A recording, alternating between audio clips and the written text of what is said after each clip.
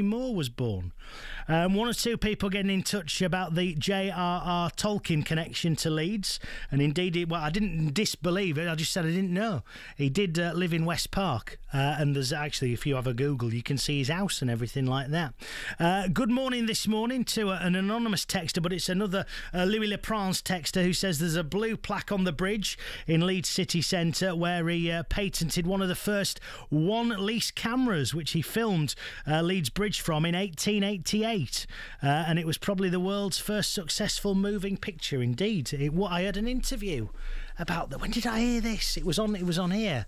Someone did it was it over the weekend, or it was with Nick Ahad over the weekend. That's it. It was sort of to do with the Oakley Film Festival. And that was about Louis Leprince, so that was good. And some of these are a bit more dubious than others.